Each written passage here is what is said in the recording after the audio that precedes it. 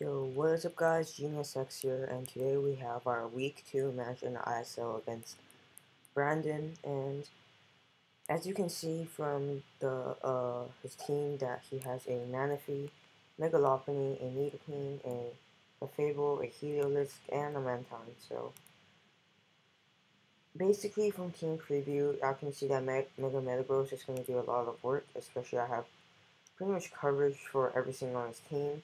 NT is also going to put in some work because nothing on his team except Manaphy can take a Sacred Fire, and that thing's going to die to a Thunder Punch after it takes a Sacred Fire anyways. And Kofag is going to be my main role for Megalophony because that thing is scary with Scrappy. So I decided to start off with my Garchomp since it can set rocks and it can pretty much pressure everything on his team except for Manaphy. My Garchomp can beat Clefable 1-on-1 because I can take a Moonblast, Swords Dance up, and then Earthquake, unless it's unaware, of course. But he decides to lead off with his Nidoqueen, and first turn, I decide, if you watch my team builder, you can see that most Garchomp's leads are either Sash, Stealth Rock lead, or Bulky. So basically what I decided to do was that I wanted to bait monsters as Nidoqueen or Manaphy in to think that I am bulky and let them attack me with a move such as Ice Beam, and then instead basically just kill them with an Earthquake on the start because they would expect me to Stealth Rock. So that's my mentality, and I did not EV my Garchomp to take a Scarf Nidoqueen's Ice Beam, but I highly doubt that Nidoqueen would be Scarf because Scarf Nidoqueen doesn't do much to my team at all. It's much better running Life Orb Sheer Force with hazards. And if you look at his team, the only hazard setting on except for Clefable is Nidoqueen. And I feel like it wouldn't be Scarfed or else he would lose a very valuable hazard setter. So that's why I decided to just straight up go for the Earthquake first turn because he probably expected me to Stealth Rock. And it works out for me and we managed to take out the Nidoqueen. So he goes into Manaphy. I decided to go into my Rotom because I know I can take any hit. He decides to double into Lopunny. I mean, I'm fine with that. I'm Scarf Side outspeed. I decided to Volt Switch out of here into my Kofax straight away. He went for the Ice Punch because he didn't want to risk the High Jump Kick miss, but that's way better for me since now we Mummify a Scrappy and he cannot High Jump Kick me. Will-O-Wisp is definitely the safest play here, even though Clefable is obvious, but I do have a switch into Clefable being Entei because Metagross is afraid of Flamethrower and Entei is not, so I'm definitely fine with burning the Clefable even though he has Magic Guard. So I decided to just go into Entei here after he goes for the Carmine. Now, like I said, he has no switchings to Sacred Fire whatsoever.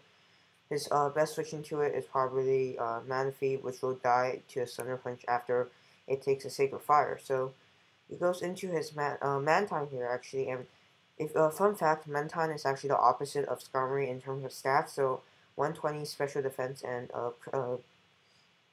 mediocre physical defense, so the reason it's dropped to NU or PU, one of the two, I believe, is because um, it's 4 times weakness to electric type, and most electric types are special attack, so its 120 special defense is pretty much useless, so Mantine is definitely not switching to ban the Sacred Fire from an Entei because it's physical.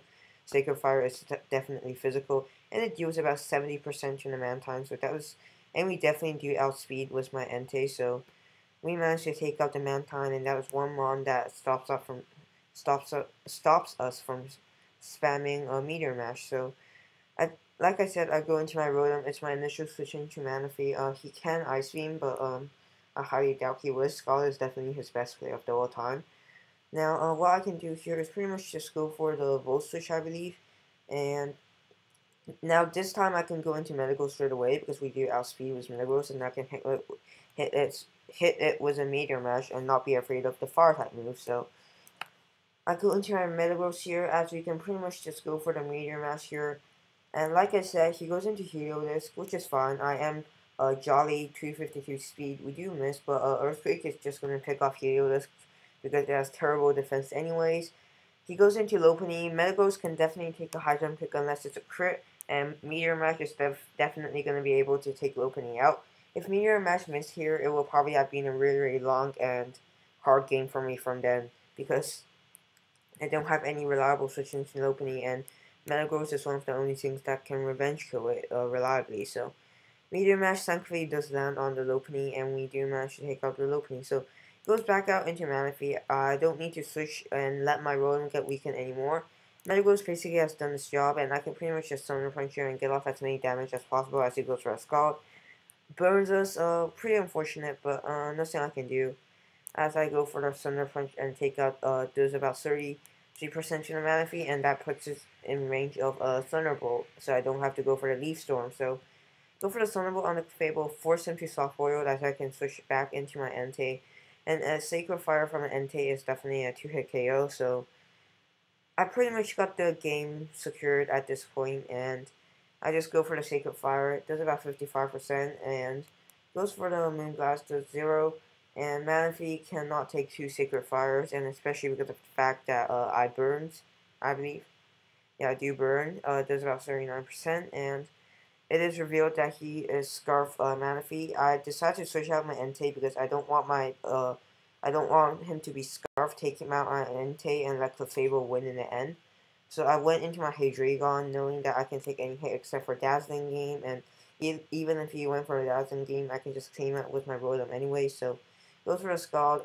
He's probably just he's gonna die to burn damage, and I do have Flash Cannon on my Specs Hydreigon to clean up the game right now. So basically a really quick game, and I'm able to take Danny 5-0, and we are off to a very good start in the league. Our next week's opponent is Santi, who also has a 2-0 league, and 2-0 hasn't lost any games in the league so far, so it should be a fun game.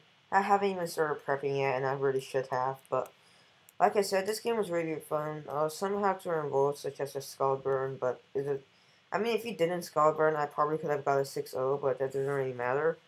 And there were actually quite a lot of burns in this match. I believe there were actually 5 burns this match. Pretty much expected. Sorry about that. So I think that's gonna be it for this battle. Again, this is the not the this is the, what do you call it, the post commentary. I might do live for the next 3 battles, but who knows. And hope you all enjoyed this episode, or not episode, this match, and see you next time. Peace out.